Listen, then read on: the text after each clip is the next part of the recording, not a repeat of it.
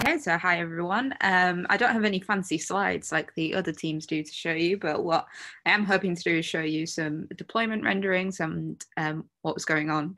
So this sub-team of the mega Turing Way team, it was myself, Joanna, Leng, Francis Cooper, and Stephan Druskat.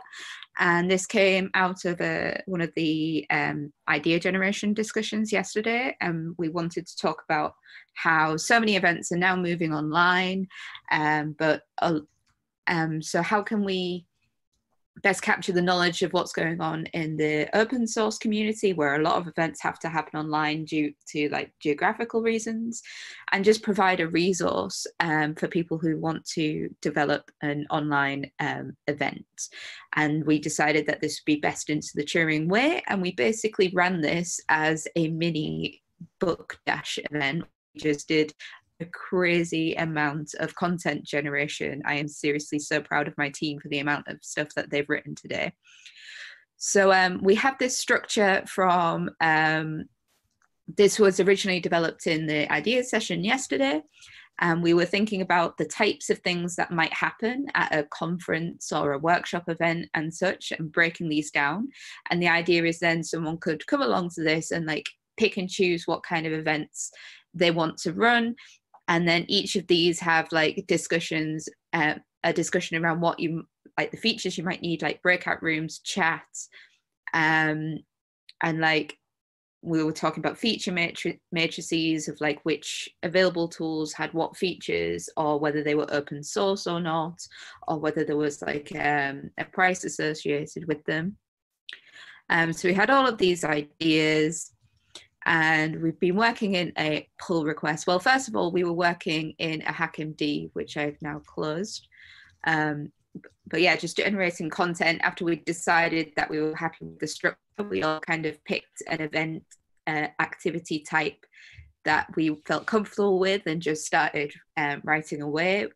Francis also as well wrote up a lovely chapter on how can we simulate or replicate or do something new in terms of social interactions for online events. So here is the deployment preview of our new chapter of the Turing Way. It's called Collaborating at Online Events.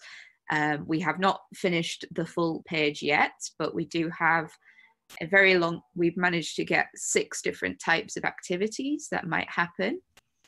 So we have like asynchronous collaboration text document, talking about, you know, HackMD, Google Docs, etc. We have like panel discussions and such, and we have things like microphones set up. Are they amplifying? How do we track time? And how can you get the session chair to tell you about time in a reasonable way?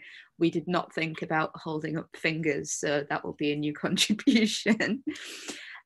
Similarly, again, we've got poster sessions, presentations, and then if I show you our social interactions, we have a nice list of different things we can do. We have icebreakers, breakout chats, and what I think is a really great idea of virtual cultural trips, because a lot of the museums are closing. They have now got these online facilities where you can walk around and examine some of the exhibits online.